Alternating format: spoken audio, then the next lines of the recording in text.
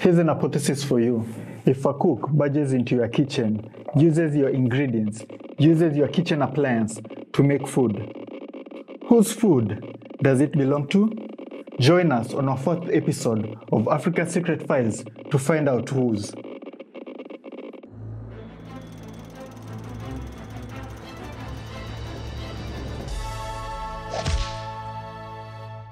Welcome to Tunacheki's Africa Secret Files. I am your host, The Blank, and this is a series where we uncover hidden truths concerning the African continent and where we try to expose the perpetrators.